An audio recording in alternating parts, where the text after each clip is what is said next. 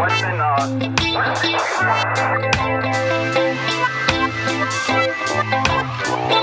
up, everybody? I'm Mark DeMeo. I'm here with my co-host in all things law enforcement, Bill Cannon. What up? And welcome to Police Off the Cuff. Today we have our guest here. He's a retired NYPD... Detective? Yes. First grade detective. Worked in Brooklyn North Homicide. South. Brooklyn South Homicide. Mike Hinrichs, right? Hinrichs. Nobody spelled it right. It's hard to spell his name. That's one of them. You gave me the wrong spelling, so the whole week I'm trying to find do my background research on you. Okay.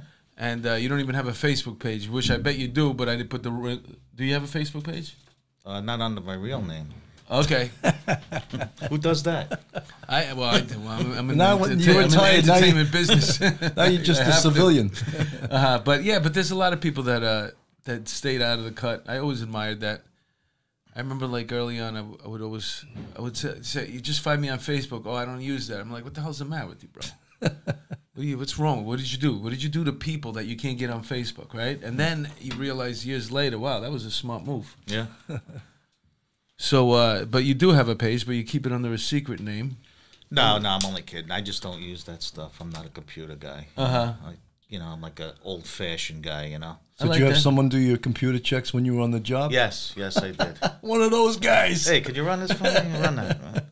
No, so when the changes were coming with the iPhones, did you give it a shot and then say, let me go back? Or you just never were interested in it? Nah, I sort of resisted and fought back with it. I waited to the last possible moment to get involved in that. I was the last guy in the squad to have a typewriter. Yeah, that's what that's why my point was going. Never got an automatic. I have a flip phone. You had the 38 when they were laying down lead in Brooklyn North. Yes. On you still had a 38. Brooklyn South. Why we keep saying North? Brooklyn South. What's Tall busier, tales, the South or the short North? buildings. What's busier, the South or the North of Brooklyn? The North has always been busier. But you got your what share is of it? lead. Break it down for us. So the South covers what commands? The South is 6-0, Coney Island 6-1, 6-2, 6-3, 6-6, 6-7, 6-8, 6-9, 7-0, 7-1, 7-6, 7-8. Oh, that sounds like all of Brooklyn. There's more? Well, it's half of Brooklyn, But yeah, the city's changed, or Brooklyn's changed, so. So when we went to the DD5 system is when we started putting it into computers, and that became a big problem for a lot of squad guys who were used to typing all the time, and now you had to show them how to use a computer. Was that a problem for you? Yes, it was. And then when you were in the squad, Homicide Squad, I'm sure there was times that a computer doing a background check on a computer, like looking up somebody else's Facebook, must have been tough too, right? No, I could navigate through it. Okay. It wasn't like I was, I couldn't do it. I just didn't want to do it. But when you think about what an antiquated system that was, remember the carbons? Right. It was like an 8-page. But you know what though?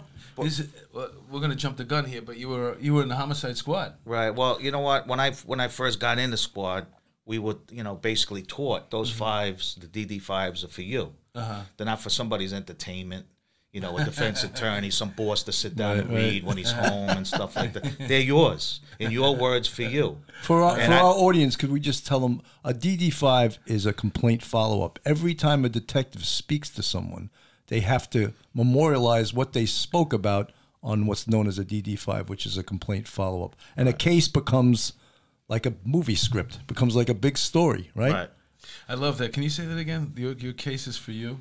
Well, the DD5s, not for entertainment, right? That's what they became. Right? They became like bosses books, wanted like to novels. read them, and everybody got to read them, and they interpret them their own way, and they, the defense attorneys obviously would turn them over. But what happened is that guys started doing DD5s to appease what the bosses wanted to hear, and what was supposed to be on the DD5 or not supposed to be on the DD5 wound up in the wrong spot, and it wasn't yours anymore. In other words, you had to share that with interview. Everyone.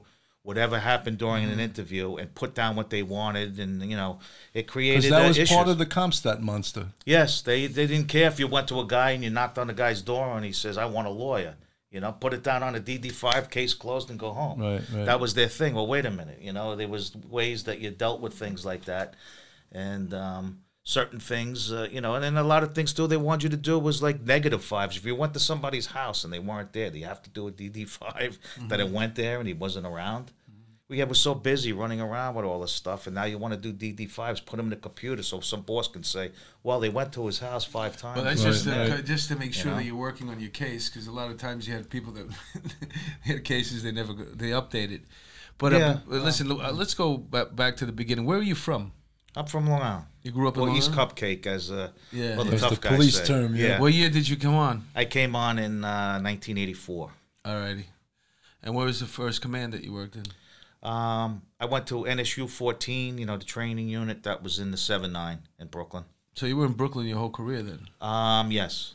I went from the 7-9 to the 6-9 for a little bit, and then I got into the 6-7. It's not a bad commute, because what part of Long Island were you in? It's Merrick. It's Nassau County, South Shore. It's not bad. You had to deal with the, what'd you take? The belt, Linden Boulevard, you know. Yeah, that belt is a nightmare. Yeah, no, it's... depending on what time of day you use it. Right. So, were you a big collar guy in the beginning? Yeah. Well, once the 6-9, I started a little slow. It was a slow command. Uh-huh. You know, I wanted to work at a busy command. And so I eventually got my way to the 6-7 in sort of a strange way or a funny way. What was that? Well, you know, first I had wanted to go to the 7-7 out of stupidity. Out of stupidity. Well, maybe stupidity. Why would anybody want to go to 7-7? That's what everybody said. In 1984. They had the big corruption out of your scandal mind. I didn't know that at the time, although a friend of a friend says, hey, go over to the liquor store on Fulton Street and talk to a guy there. He's a friend of mine. He'll help you out. So I went there and I told the guy, and he's like, where do you want to go? And I said, I want to go to the 7-7. And he says, you don't want to go there. I said, no, I want to go there. No, you don't want to go there. All right. So he goes, listen, find out wherever you go. If you don't like it, call me. I'll work it out. I didn't know. I went to the 6-9. And then a short time later, I found out why he didn't want me to go to the 7-7. You know, with the whole scandal thing. Oh, yeah. And, but also, too, I mean, you're jumping right into the fire, too, with or without the scandal back then. Right, well, that was a big... I know. But I wound up in the 6-9. I was lucky enough. I was kidding. I mean, if you want to work, that's where you want to go. Yeah, I was young. I loved this kind of stuff. It's what I wanted to do. So, but once I got to, the 6-9, I was hearing the 6-7 jump off the radio, and the 6-9 really wasn't for me. And I was lucky enough to hook up with an old time, and it was a real, street cop and wanted to work. So he really formed me and helped me out. Well, it was the 7-7 had a corruption scandal back in, what was it, the late 80s? Well, that's Michael Dowd, right? No, that was the 7-5. No. Oh, the 7-7 This was had before, one too, yeah? Yeah, I'm going to say Dowd. it's 1985, maybe 1986 even. So They had a nickname for those guys. Like, what was it called? Buddy Boys. The Buddy Boys. That's Yeah, they had a right. book called Buddy Boys. Yes. I read that book. Oh, Yeah, I had the book. I never want to say I read a book. That's not fair. So anyhow, after I was in the 6-9, they started launching guys. They started moving guys from commands and putting them into the 7-7. So You got your wish? Well, no, I didn't. What happened was, a couple guys went from the 6-9 and they went kicking and screaming, and I did a mutual with them, and it got squashed in the end. Oh, so you made one guy really, really happy for a minute, and then he got squashed. Right. So then he still got screwed. I kept trying to work things out. I went to the 6-7, then I put a mutual up on the board, and a cop responded to me, and we went to do the mutual, and everything was good until my commanding officer, the 6-9, realized it was a female. And he wasn't a fan of female police officers, and off he went. So it was not an even trade. If they wanted to play a name later. And he went off on me, and threw me out of the office and said, you'll stay here forever. About 20 minutes later, they get a 10-2 forthwith to the CEO. He brings me in the office. I'm like, now what? And he said, listen, I'm sorry I blew up at you. Poured a glass, reach out a glass. He says, you'll be in the 6-7 tomorrow. Wow. Good luck and stay safe. Well, And that was it. So that's how I got to the 6-7. How did he find religion? That's a gentlemanly thing to do. I don't know. Yeah, no, he was a good guy, and he Some thought people about blow it. up. I understand. have a tendency to blow up too. No, I understand. I just so that's how I wound up in the 6'7", and the rest is history, as they say. I'm not saying it was right that he wanted the female officer. I'm just No, saying no, if you no, blow up on somebody, then he was you an old realize, school guy, an old timer, and Yeah, but you're wrong. Apologize. It's not the end of the world. Yeah, no. So that was that, and so you wind up, then you go to the 6'7", and things are rocking there. Yeah, you things are great. Great. I mean, I still keep in touch with all the guys. See them all the time. We do a reunion every 6 months. We had a real tight crew. And you were on patrol at this point. I was on patrol. Yeah. And what did you do? You went to the anti-crime, then into the squad. Is that the route you took? Yeah, anti-crime, and then into the precinct squad. So now you're in the 6'7" squad. Right. What kind of are there a lot of homicides in the 6'7"? What kind of are you in the RIP? I'm in the RIP. So you're doing robberies. You're investigating robberies. Doing robberies and burglaries too. No, we just did strictly robberies. We had plenty. My first year there, we had like over 3,000 robberies. Wow. Where's Well, the give us 6'7"? the 6'7" is they call it East Flatbush. It's I don't know. I guess it's almost dead center in Brooklyn, just east of Brownsville. The north end of the precinct they would call it Brownsville, and would border Flatbush. Flatbush Avenue, Church Avenue, Utica Avenue. And what's the racial and ethnic makeup of that precinct? It's a black community, mostly from the Caribbean, Jamaican, Haitian, Guyanese, Trinis, and stuff. Pop. Yeah, had a lot of that. pop. A lot of that. A lot of guns, a lot of violence. Were they the guns back then? Were they a lot of them were carrying them with the wire? They would. Yeah, wire. it was a little. They put a piece of wire, right? Actually, a guy had come into the academy and showed us that, like, the training and all the stuff you get in the academy. I thought it was the coolest thing. Right. No, guys would have the little, they'd break the coat hanger, put a little thing, put the the pipe in, and the one in the And that's how the gun would be held in the pants. Or they would wear a belt, but they would wear it up around like your nipple line. Wow. And stick the gun in there. So, if you threw a guy's horse, you couldn't ignore the chest area. Right. You would always go to the waist first. Right. But that's pretty interesting. yeah, there was a lot of guns, a lot of shotters. Remember in the academy they said they called the gun a puppy, man. Right? Yeah, well they called it a lot of things. Depending on. I never heard anyone refer to it as a puppy. No, I never heard puppy. puppy. I heard other things, gat, ratchet, right. and tool, and all those things. But are there a lot of robberies? Well, you said 3,000 robberies, but right. Is it Jamaican gangs and stuff like that? Caribbean gangs? Initially, back in the 80s, it was posses with the drug wars. And stuff. Okay, all right. And there was a lot of that, and then later on, it transformed to like younger street gangs and stuff like that. Well, since you've been retired for a while, but our chief engineer right here he's on the ones and twos. His name is Rashad. He's Caribbean. Okay. You recognize him? No, I don't. He's got the dreadlocks. If you need him for a lineup, let us know. Listen, I used to. It's $15, right? You know what it was? Rashad, it's $15. Guys, to sit in a lineup. Guys used to say all the time, "Oh, you're stopping me just because I got dreadlocks." I said, "Listen, I've been in Flatbush long enough to know that not every guy with dreadlocks is a bad guy. So knock it off already." You know what I mean? So, it's good when you talk to them straight like that. They get it right away. Well, you know what it is, like, especially a lot of those guys were different than other types of criminals. They not demanded, but they wanted respect, and they would respect us in return. Even if you were a shotter or a Jamaican gangster or whatever. Okay, you said that word a couple of times. Shotter? How do you spell it? Shot. Yeah. Shot top. Yeah, my accent is. It even has a rhythm now. to it, man. It has that reggae rhythm. Shatta. Is that something like a I guess a Jamaican gang member? Yeah, it would be like a gun guy, gunman. Shatta. Yeah, he's the guy who's gonna shot you. Yeah. Yeah, he would. The designated shooter. Yeah, he would. It's funny because in New York City you have the West Indian Parade that goes. When does that fall? That's when everybody takes their vacation. That's just like if you're on the job for a minute and you start getting a little seniority, as soon as you get your vacation pick at the beginning of the year, you'll look, and the first week you'll always look to take, you'll ask somebody, when is the West Indian Day Parade?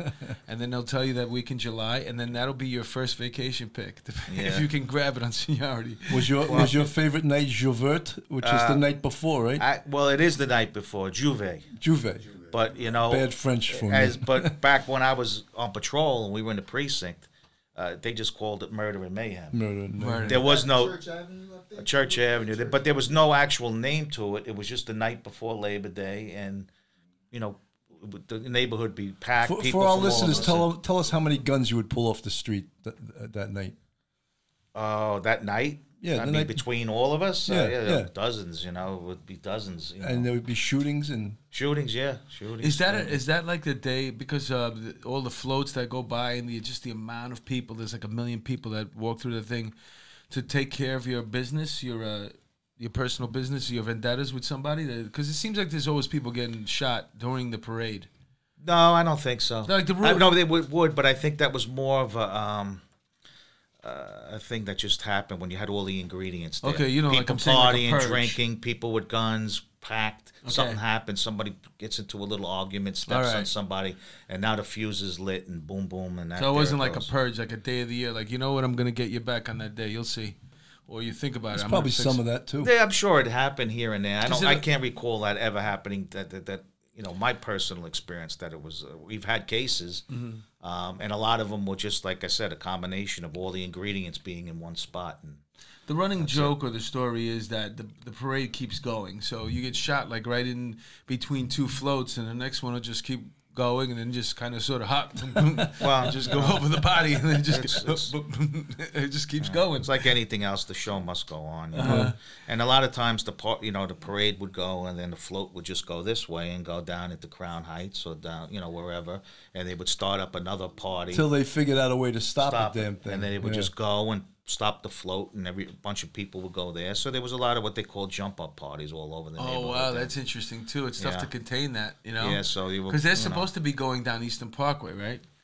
Yeah, but so they would lose their way. Supposed to, what really happened, But we used to do that with, a half a dozen sector cars, and up between us, the 7-1, the 7-0, and 7-7, and we ran somehow all you night. Managed, right? Ran all night, and unfortunately, the good people never got to see the police if they needed them because we were running all over the place. But now it's a big detail, the whole police department. Do you remember your first homicide investigation? You should just put them on top here. Oh, okay. Right on top. Okay. You remember the first homicide you caught? The first one I caught, yes. I had worked on a bunch when I was in the 6-7 RIP. I'm talking about yours. Mine, yes, yours. I do. You caught this one. Yes, I caught one in the 6-7. On this one's Hinrichs. He's up next. Yeah, that's how it goes. Yeah, go ahead. What happened? Couple of guys decided to get into the drug trade, and they went a little bit over their head. And my victim went to his girlfriend and says, "Listen, I need your apartment. I got to do a little deal." When we were down in Florida, I met this Dominican guy, and the next thing's going to happen. I need you to clear out. And give me the space. I'm going to make a lot of money on this deal. And she agreed, but she also called her other boyfriend and set him up, as the story goes. Wow. So there's a lot of that going on, man. My two guys, my victim, and then one that got shot and survived. They're in the apartment. Buzzer goes off. Wait a minute, I'm confused right now. So the guy that was involved initially in the drug dealer is in the apartment. Right. He comes to the apartment with his guy. With the and Dominican guy? No, with his another guy. Partner. His partner. They're waiting for the Dominican guy. Okay, yeah. Now the girl leaves, and 10 minutes later, whatever time transpires, buzzer goes off. Oh, come on up.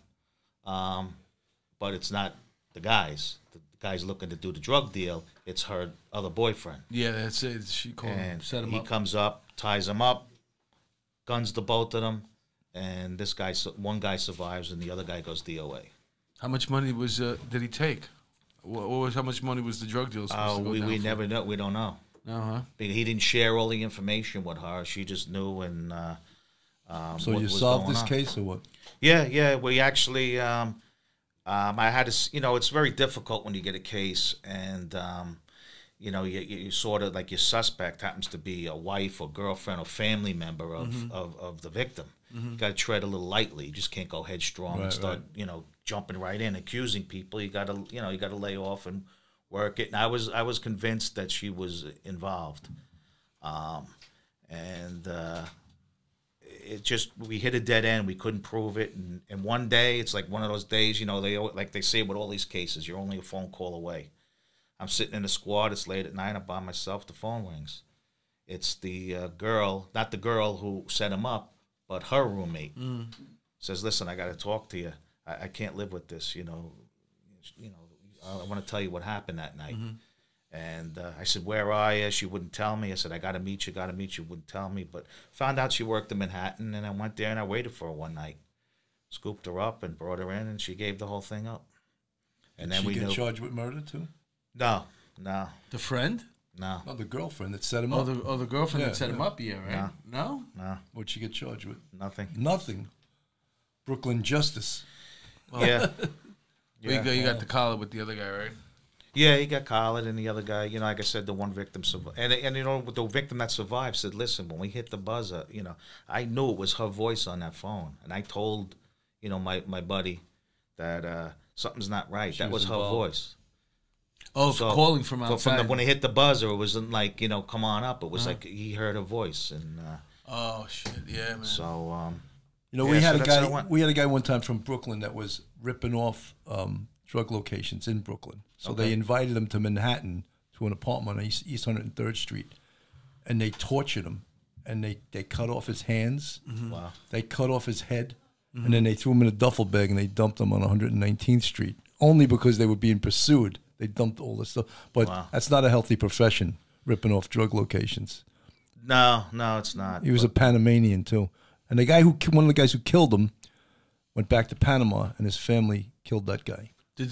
So, yeah, exceptional clearance, they call that, right? Yeah, no, I had a few of them, and in Panama too. Some strange place, Panama. You went there on a case? No, but we sort of did a Noriega on a guy one time that he killed a kid. This one guy killed a kid at a party, and the kid was a real nice kid. Happened out in 7-1, and the perp was Panamanian.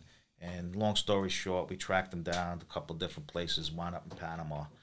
And I was trying to get this guy back because, like I said, he was a nice kid that got killed. It was a nonsense thing. Kid didn't do anything wrong. And the perp was a real shithead. You know, he had taken a dozen or so collars at least at the time. So anyhow, wound up trying to get through the State Department. There's no extradition and all that. Even though he wasn't a Panamanian national, he was Panamanian. So the feds did me a little favor and says, listen, just to give you a little tip, your guy's going to be on a plane and he's going to land in Miami at 2 o'clock on Thursday. That's great. You might want to be there.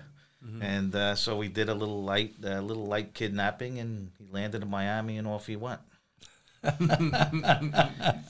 Did about 12 years for that murder, and a week later he killed somebody else. Wow. I gotta ask you, what did the Dominican guy ever show up for that drug deal?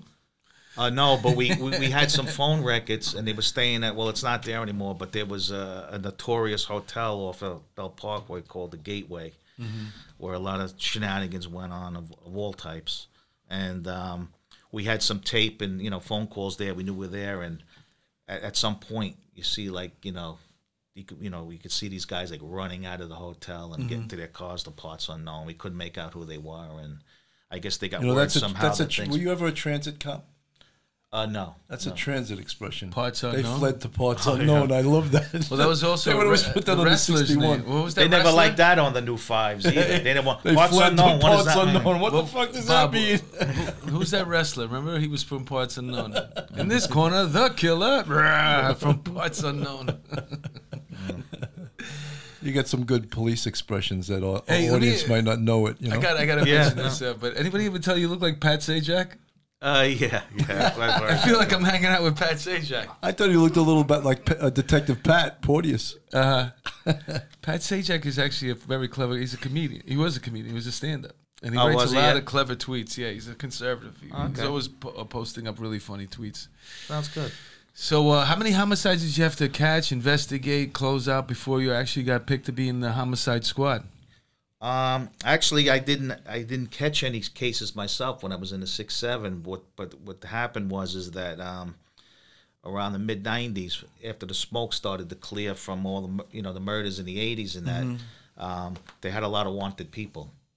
Oh. So they put me and a team of guys, and we did fugitive apprehensions. Yeah, and we did really well. I picked up like. I think 13 guys in the first 11 months. I was in the Warren Squad, but I remember that fugitive apprehension team. It was good. It was we just did the wanted cards, in Brooklyn South, Homicide, and we traveled all over the country, and we grabbed these guys. And it was great. And then, as guys retired, then boom, they just shot me into the catching order, and I was there for the next 15 years or so. That's an interesting thing, man. I'm working. It must have felt good, right? Did you have the pinky ring and stuff? You don't wear it no more? Nah. You never got that? He's more of a street guy. Yeah. Do you know, Mark? He's got 2 combat crosses and 2 medals of valor. That's very unusual to have 2 combat crosses. How many EPDs is that? I don't know. We have a running joke here about the people that with the big rack, the stacked rack. Oh yeah, and a lot of it's just EPDs, and he's supposed to consolidate. Yeah, they got a lot of fluff in there too. You had 2 medals on. How do you get a medal on it? What's the Valor? Medal of Valor. Oh boy, 1 second. That was the Undertaker. Was it the Undertaker from Parts Unknown? Okay, it was the Undertaker. So how do you get the Medal of Valor? How do you get one of those? What do you have to? You got to get shot. No, the combat cross you have to get shot for. You don't have to, but it helps. It helps. And the Medal of Valor, you got to shoot somebody. You got to cap somebody. Yeah. You have to be in a shooting situation where it's you're shooting somebody's shooting at you. And, oh wow. Yeah, I forget the terminology. Well, you took some lead, right? Yes. You got shot in the chest, right? Your vest. No, in the back, in the vest, but in the back, in the back shoulder. You see that, Detective Pat? Where are you? That's a real taking some lead. He took some real lead. Yeah. Detective Pat got shot in the lounge. And a cop who was sleeping with his gun on his lap, and he got spooked. He woke up, the gun fell and hit. Somehow Detective Pat got shot in the leg. Yeah, in the leg. So happen. he said he took some lead. What was the incident on the plane? No gun allowed. What was that? Did you read that? The incident on the plane. No, you're armed when you travel. Yeah, right? when we travel. Yeah, you get permission to take your gun on the plane. Flying well armed. Yes, I used to train that course. I used to teach that course. I knew everything about it. Flying well armed. No, nothing now, but I knew every criteria that you needed to. So where were we? Oh, with Detective Pat. Yeah, So you took some. How'd you get shot? Somebody shot me. I know what happened. What was the? This is a long form. Tell us about the gunfight podcast. at the OK Corral. This is a long form podcast. We have to kill time here. All right, well, the first time it happened when I first got involved, I was on patrol in the 6-7 and doing a 4 to 12, and we would get a call. Got to run down to Central Booking. So you weren't in the squad yet? No, I was on patrol. All right. And we were running down to Central Booking to pick up some guys that were there all night and bring them back to the command. So, you mean cops that were there all night? Cops, right? Yeah. So we're shooting down to Central Booking and down Rogers Avenue. Wound up on Myrtle Avenue. We're stopped in traffic, and all of a sudden, boom, boom, boom, and there's a couple guys who were robbing a guy who has a gun, and they're all shooting at each other. One guy gets shot, and I'm like, well. Thinking about it later on, I'm like, why didn't you wait till we left? Yeah. But we're 20 yards from the police car, and they pull this stuff. So we're out. We're out of the car. We're chasing. Oh, you mean you got out of the car? What's that? You didn't take off? No. I did. Whatever. Boom. You did police work. Yeah, I did. You got out of the car. Wow, yeah. So amazing. my partner runs after one guy, I go after the other, and the one guy runs to a parked car. And the car gets blocked by a retired cop, and my partner exchanges with him, and the perp takes off. I'm running after the other perp. Me and that perp throw, around the two at each other. Mm-hmm. And as I'm like... With the revolver you got? With my trusty revolver. Well, Smith & Wesson 4-inch. You had a Smith & Wesson or Ruger? Smith. Okay.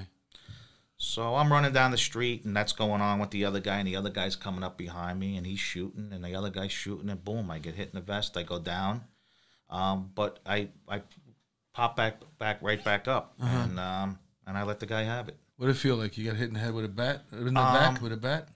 Yeah, you know, but it was so quick. I mean, the force was like, it wasn't like, ow, you know, it was like bang, you hit the ground, but I hit my knees, went down, I came back up, and like I said, I was able to defend myself and, you know, and take care of that guy, and he's no longer with us, and the other guy the squad picked up down the road, a couple of months down the road, he went out, you know, took off, and squad picked him up. Do you think about that ever? Yeah. Not. I don't dwell on it. Right. But I think about it. You know, it was. You know, it's weird. Like the time, and then the next time it happened, and some other stuff. And I believe me, I'm not like a tough guy. Like, hey, you know, I'm like, you know, anything like that. But it didn't really. I didn't dwell on it. Right. But the toll it took on, you know, guys I worked with that saw it or were there, or they were, you know, or my family. Were you married at the time? I was married, and you know kids? what? I didn't have kids, but you know, a strange thing happened. Like 2 nights later, after that, I had just gone to bed. You know, I had been home, and you know, it was a lot. It was a lot in the news. It was in the papers, the shooting and all that. And I'm lying in bed, and all of a sudden, the front window, the picture window, whatever, in the house explodes, and there's this giant piece of wood laying in my living room with nails through it, saying, you know, you and your family are fucking dead, and all this other stuff. I hate when that happens. So much for a night's sleep now, you know. So now I'm like, what the hell is this? And called the, you know, Nassau came, and then the squad came out from the city and that. And it turns out it was a whole lot of nonsense. There was a telephone strike going on at the time, and the guy across the street from me was a scab or management that went to work. So it had nothing to do with the shooting? No, they were going around doing it to anybody that crossed the picket lines or whatever. So, but still, that shook you up, I'm sure, right? You know, and the wife and everybody, and yeah, my neighbor thought it was the funniest thing that ever happened, but you should have threw it through his fucking window. Yeah, see how funny it was, right? I got to tell you, man, one of the scariest things that you think about when you're a cop is probably getting involved in a shooting. And I'm sure it's a horrible, horrible thing to go through, to actually go through a shooting. But you know what sucks just as bad? What's that? Not ever being in a shooting, and you have 20 years on and you retire. Because now you go to parties and every single can't tell any war stories like that. I said that's the first question people ask me all the time. Oh, you retired? You were a cop? How long? 20 years. Did you ever shoot anybody? And like, nah. Man's got to know his limitations. People just walk away. You just became the most boring person in the room, man. But I wouldn't give. You mean I had the vest on in the back? It hurt a little bit. Fuck it. Give me that story. Yeah, I mean, it does come in. You know, well, you know, like I say, you talk about it now. It's just that, you know, people. You know, you start telling the stories. You're like, come on, this guy's full of shit. No. Once, twice, 3 times. No, it's been a bunch of times. Did you reload with the speed loaders back then? No, I don't think we had them then. So you were doing the old... I didn't reload. Didn't reload? I fired, 5 rounds, I think, when that whole thing was I'm sure over. those holes in the .38 must become, like, so small when you're trying to put those bullets in if you're in a shooting. Right? Yeah, no, I have reloaded once in another shootout, and I did have the speed loader then, but those dump pouches I got... Oh, my God. You know, it probably would have never... What's the matter with the pouches? Well, before the speed loaders, you used to keep the loose rounds. Oh, yeah, like little leather pouches, and then you take them out. Like the Wild West. You know, and they fall. They fall. No, on they the used to have floor one round per little thing, right? Is that what you're talking about? No, they were just little pouches. They were loose, loose, yeah, loose the in the loose there were loose rounds in a pouch instead of being in a speed loader. Right. And it wasn't until man. What was it? Bratton came in. He was the chief of transit, and he gave them 9s. Right. And then cops were getting so outgunned. I think the big case that turned New York City to get 9mm was Scott Goodell. Right. Well, first we got the speed loaders, which were a joke, right? Well, they were better than the pouches. Yeah. And then transit first gotten the 9s. Right. And then eventually They had a pilot program where they gave them to anti-crime, because I was an anti-crime. Remember, they gave us 9s. Right. Then they started everyone got 9s because cops were so outgunned. Well, you were with your revolver for probably 10 years, because I came on in '92, and then right like I think '93 is when they started doing the switches. Everybody was switching over. Because when I first came on, I still had a revolver. I graduated with a revolver, and then like 8 months later, maybe a year, everybody started getting the semi-automatics. So you went almost 10 years, let's say, with your revolver. So by the time they were offering you the semi-automatic, you were already so used to the revolver. You were probably like, I already got 2 bodies on this gun. Really, right? Why would you want to give it up? Why would you want to give it up? Derek Jeter going to give in his baseball glove and buy a new one every week? Come on. When you're involved in that many shootouts, at some point, do you like start doing like this thing and like, you know, to the back, like, No. like this, like, But I did shoot a gun out of a guy's hand one time. no, get out of here. Yeah, which was pretty. I don't know how to say it. Wasn't well. It was funny now you laugh about, but yeah, that's what happened. Yeah. You know, Mike, one of the things too. Were you aiming at the guy's hand? No, I was aiming at his head. Oh, that's but good. But the gun was in front of his face. Oh, he was yeah, running. okay, He came that's- out. He was just did a home invasion. Was coming out of a backyard and he ran across the. With it, you know, like cars parked like at a 90-degree angle into the garage and that. Yeah, He was yeah. like running along there, hiding, holding the gun up in front of his face. And Do you boom, hit the remember gun. back then when they would say, like, if someone like you had 2 combat crosses, 2 Medals of Valor, and I think you had 200 department citations, they would say, "Oh, this guy's violence prone."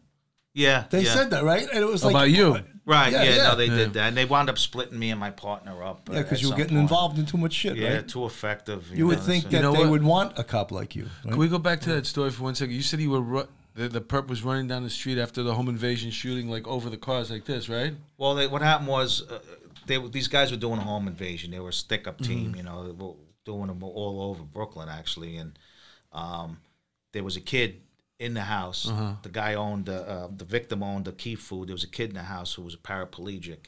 And he heard what was going on. He rolled under his bed and took the portable phone with him and called 911. It's a very chilling tape if you hear it. And anyhow, these guys are running from room to room, pistol whipping people, tying them up, robbing the house. And they find the kid and they drag him from under the bed and they find the phone and they hit the phone. It says redial and 911 answers. So they bail out of the house. And they were all wearing Halloween. It was Halloween night. They were all wearing Halloween masks and point-to-point radios and all this crazy stuff. And we happened to be out. We had just picked up a guy with a gun like 20 minutes before that. And when we got back to the squad, somebody calls 911, says the police just arrested a guy and he robbed me last week. So we're going back up there to try to talk to this person to see if we can, you know, we got to, you know, about the robbery. Yeah. And we happen to be right in front of the house now when the job comes over the radio. And we jump You're right, out. Bill. He is prone. You know, we jump out, He's and a magnet. these guys come out, and they start. You know, they open up on us. 4 guys, and then 3 guys go one way, and 1 guy goes the other. I go after him. He comes out the side yard, and I shoot him. But the gun goes through the handle of the gun, and through his hand, and the gun does one of these up in the air and lies on the Listen, ground. that is probably one of the best stories that I ever heard. But you want to make it just a little bit better, just for the party's sake. Sure. Put the paraplegic kid like as a hostage while the guy's running through, and then because then the story can get better. Yeah, well, That's a pretty With the damn- legs flapping around. That's a like, pretty damn running good like story this. as it is. yeah, well, you know, and of course, he just got shot in the hand. He lived, and they beat that case, believe it or not. Holy shit! They beat the case, and How is that even possible? but as You had a luck- 911 call. yeah, you know what? They wore masks, they had gloves, they did the thing, and the gun that Even the guy with the guy shot in the hand with carrying yeah, the paraplegic the gun that he was carrying was taken in a home invasion a week before where they killed a guy. Wow. And that was a failure by who wants to point fingers at this point? But Go in ahead, the and end, point, go ahead and point him. all right. The DA's office, right? Yeah, well, Did you know, sue the me and city? him. Did he sue the city? The guy who got shot, falsely accused? No, but they got released, and then he went right back to work. And I had the pleasure of about a month after a couple of months later, going to another home invasion, a live one, and he was lying there dead. Oh wow. He was, well, like I said, he went right back to work. Although the homeowner had a gun. I love that, And, man. boom. Nothing makes me happier. Poetic justice. Oh, And that street was it. justice, man. When a homeowner blows away a home intruder, man, the happy juice that comes flying out of my heart. But usually Yeah. the home invader people aren't innocent. The homeowners are usually involved in the trade. Yeah, Well, that's most somehow, of them. But a lot of times yeah. with those home invasions in the bad neighborhoods and stuff like that, those are also it's a dirty house. So there's something Yeah. going on in there.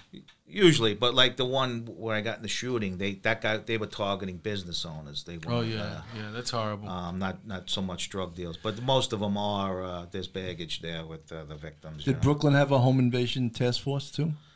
I heard the job did, but I never really met. Because Manhattan had it because the Heights was like epidemic. For yeah, that, I think they call it J-Rad or something like that. I never dealt with any of those guys.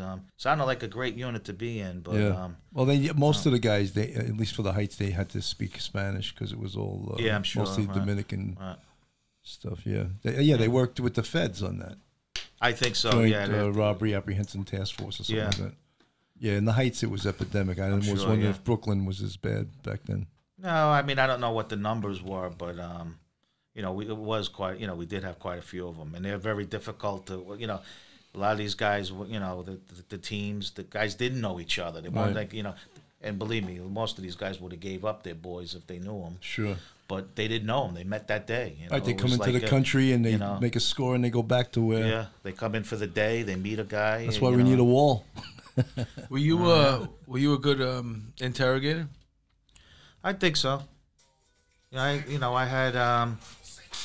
I had luck, luck, things went well. I think, every case you want a confession, especially homicide cases, and I did well. I could say I did well. What was your thing?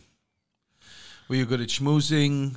Because when it comes to interrogations, I always like to, talk about, there was, right here, brother. Right I got it.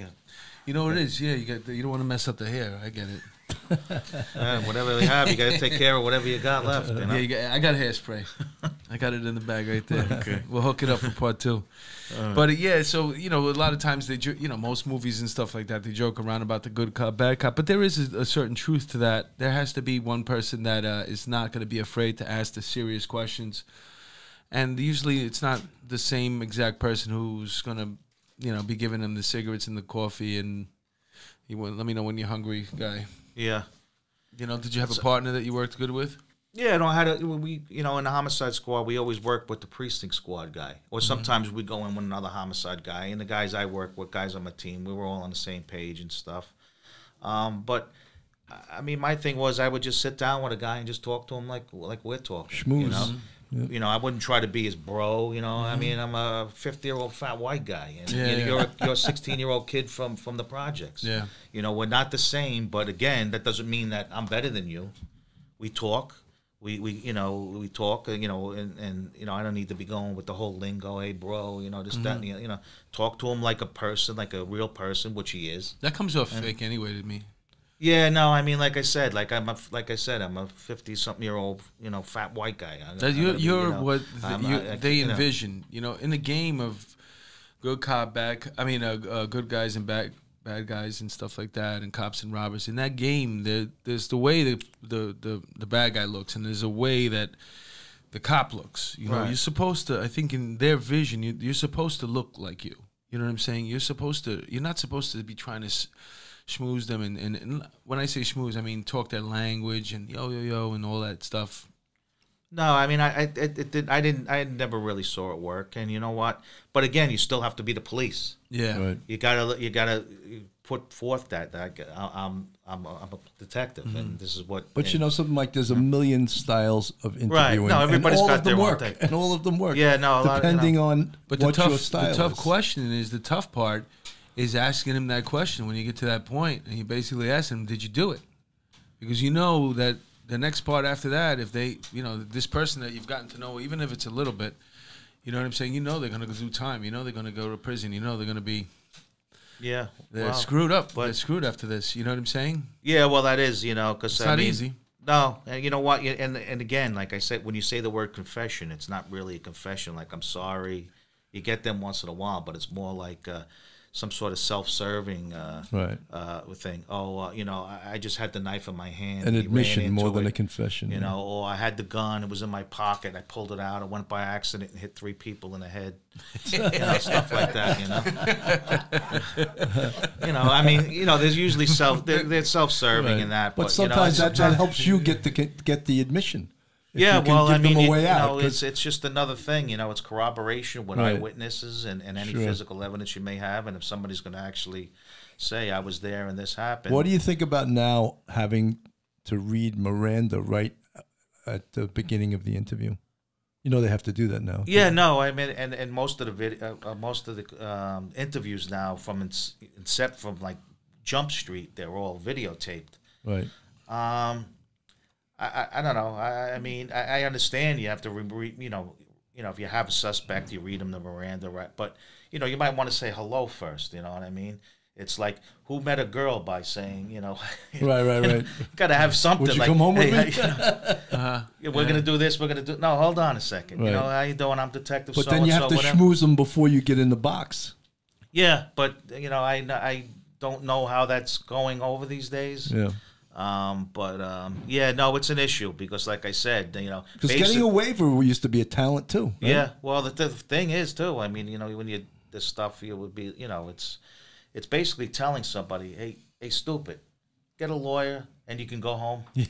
You know, just say I want a lawyer and I can go home. Right. You know, but you know, I mean, like I said, there's got to be some sort of introduction or whatever. They didn't even want that. They didn't even want a handshake. Hello, I'm Detective so and so. This is my partner so and so. They don't even want that. They want boom, boom, boom, Miranda right away. Right. And it just doesn't make any sense. I understand that, you know, you're not going to start an interrogation before that, but you might want to just, you know. It sounds like they're loading the playing field in favor of the perp. Yeah. So well, is that especially something that's scripted? Actually, like you have to stick to that script. You're not allowed to introduce yourself first. You just have to. This is what I caught the tail end of that. Mm-hmm. You know, before I got out. But now, like I said, everything is videotaped. The squad room's got videotape in it. I'm just I know that, but I'm just curious.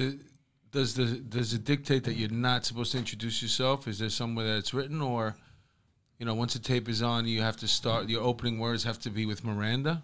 Yeah. That's how I understood it. But like again, I never really dealt with that. I was gone, thankfully, by all that. Not that anything went on that wasn't supposed to, but you know, it's the real world, and there's ways, you know, as things happen, you know, and I don't know. I don't know what to say.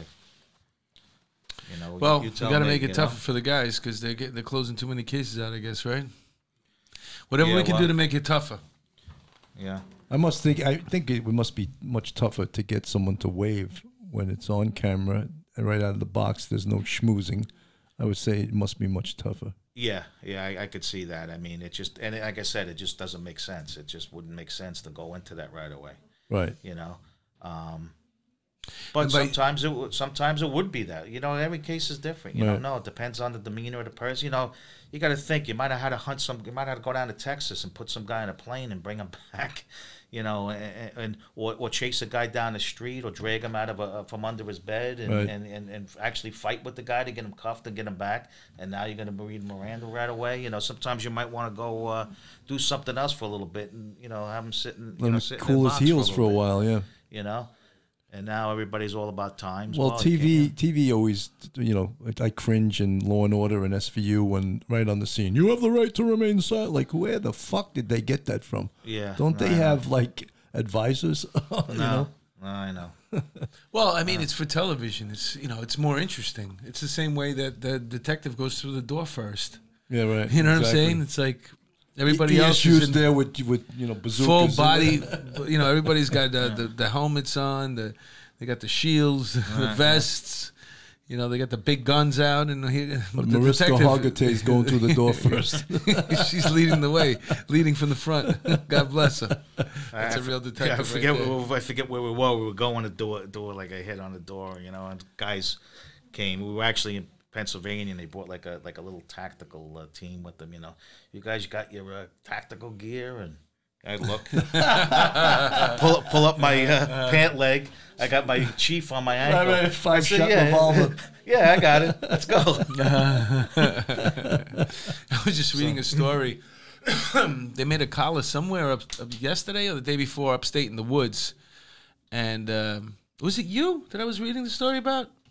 I think I was doing my homework on you. Didn't you go upstate for a case, and then you were in your the shoes? That's what you're talking about right now, right? No, no. You had to go look for a perp somewhere, and it was in I think it was in the Poconos. Oh, right. That was the guys you who see killed. that I do my homework. See that? Right. I just forget that I do it. Yeah, that was the guys who killed Officer Timoshenko in the 7-1. Yeah. Tell us about that. Well, after the the shooting happens. Well, for those just we have fans that like could be way younger, just getting on the job. Also, fans from other from around the country, some around the other countries. So they might not be familiar. Officer Timoshenko was a police officer who got killed in the line of duty. Yes, along with another officer. Right, who didn't get shot. Okay, it was over a car stop. Did his partner right? return fire? Yeah, they pulled over a car in the 7-1 on the late tour, and these guys were strapped up, and they had a stolen car, and they came out shooting, and there was an exchange, and Officer Timoshenko was shot and killed. Long story short, the perps were identified, and they took off on the. Mike, could you say? I think there was some really good forensic work done on that case too, wasn't it? Because what I heard was they were able to recover DNA from the chicken they were eating inside the car, and they also lifted DNA off the trigger guard of one of the guns in the car. Tremendous police work. Especially when you got more than one person's DNA on one chicken bone. No, seriously. Really? Yeah. No, that's not interesting. Yeah. So it's shame. No, but that's great police work, right? Oh yeah, no, it was the criminologist, I guess title would be did great work on the job, and we had the guys identified. That's why I tell you, Bill, all the time. You have your chicken wing, I have mine. We don't have to keep splitting them. No, but yeah. So anyhow, the chase was on. We were all over the place looking for them, and we had gotten I don't know if you call it a tip. A member of the service came forward and says, I know where these guys are. They were at my brother's house last night. My brother drove them somewhere. What? Yeah, Wow. yeah. A member of the service? Yeah. From our job. My job. Had a friend.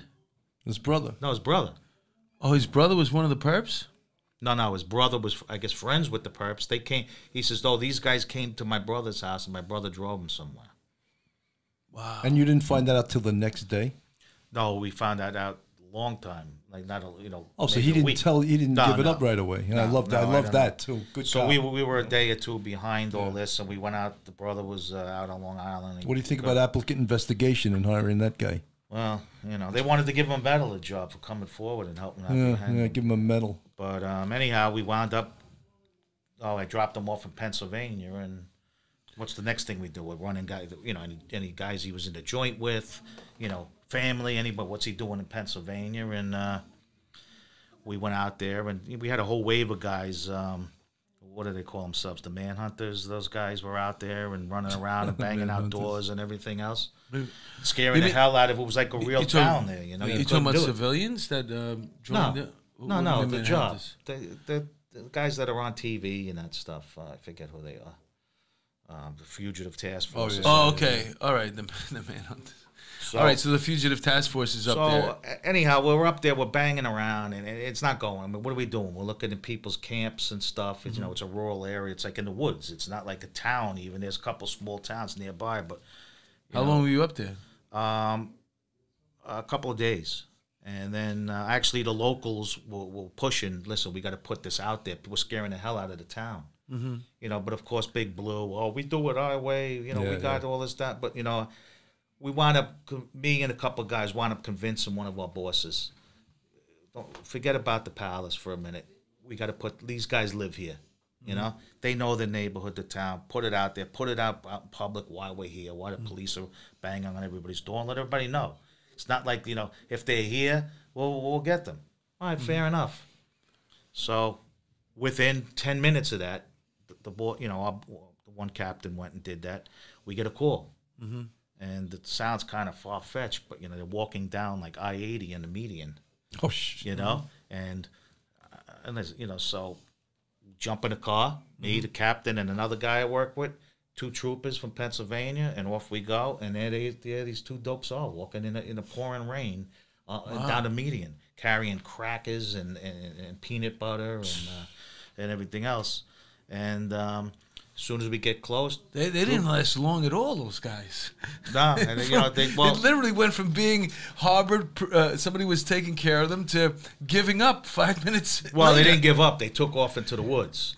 Oh, but you're walking in the middle of the highway for a significant amount of time. Right. You know, in a town that they were already kicking down doors, you probably heard. Yeah. They were sick of being on the run. Let's just put it that way. Well, they did. Well, they ran a little bit. It wasn't like a median like we see here. It was like a median. It's like woods, you know. It's like big. But we grabbed the one guy, and then everybody got stand down.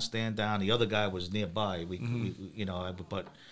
waited for some more guys to clear it out, and then, you know, the big boys came and says, "Oh, we got it from here," and then we took our perp, and then Who's the big boys? The FBI? Fugitive task No, force. it wasn't even them. It was one of the Fugitive Enforcement Division of our job. Oh, okay. Okay. Was it dog? It wasn't dog, was it? No, but I think this guy Dog watched. the bounty I think the hunter. guy watched. You a lot watched of dog get Dog that big mace canister? Yeah. So all right, you guys used to, leave. We got it from here, and then, you know. I used to work in the warrant squad. I mean, I wasn't in the fugitive task force, but there was one guy, and he used to wear the. It was like a hunting vest, you know? Oh, yeah. And then it had all these different pockets, and he might as well have just had like buckshots going Like a around it, because Seagal that's type the thing, vision that I had in my head. And, you know, he had a regular, Glock, but he might as well just had the shotgun over his shoulder. But on his desk, he used to read. He used to read a thing by Edgar Allan Poe, and it was just like, once you hunt humans. Oh, that's Hemingway. Hemingway. Once you hunt humans, you'll never be able to hunt an animal again. And I just thought that was interesting, because he was, the guy. It's Listen, maybe it's out of jealousy, because I mean, whatever. But like I said, we grabbed the one guy. All right, we got it from here, and the next thing you know, the next day. Now, did you grab the main shooter? Yeah, no, we grabbed the guy, and then we clear out. We got it from here, and the next thing you know, they pick up the other guy. I'm like, the guy's right. He's here. I saw him. He disappeared. He's got to be laying down under a bush, a tree, or something.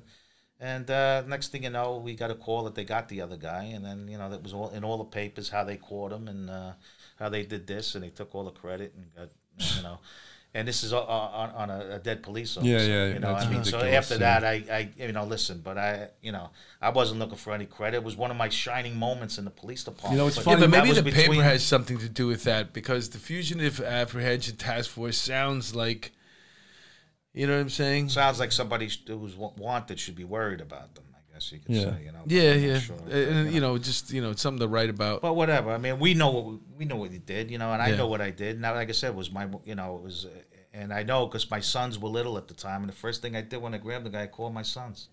I said, I got this guy. That's great. And the reason why the story caught my eye was because, well, what did you do? When you took this guy under, when you collared him? Right. Did he confess? Whose cuffs did you use? We used Officer Timoshenko's cuffs.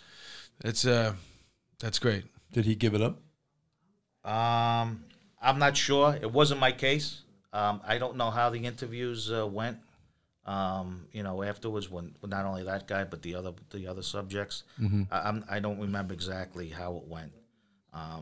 Mike, it's interesting what you said about, like, the Puzzle Palace runs the case down there, and the Puzzle Palace. You mean one police plaza, our headquarters, the police commissioner or the chief of detectives, and sometimes they don't listen to the detectives, and that always blew me away. Like, the detectives are telling you this, and you're doing that. Yeah, I don't know. And you tried to tell your bosses, why is he telling us to do this? The detectives all think it's this. Well, right? I used to ask my friends, guys I know that were in a bomb squad. I said, hey, does anybody ever tell you what wire to cut?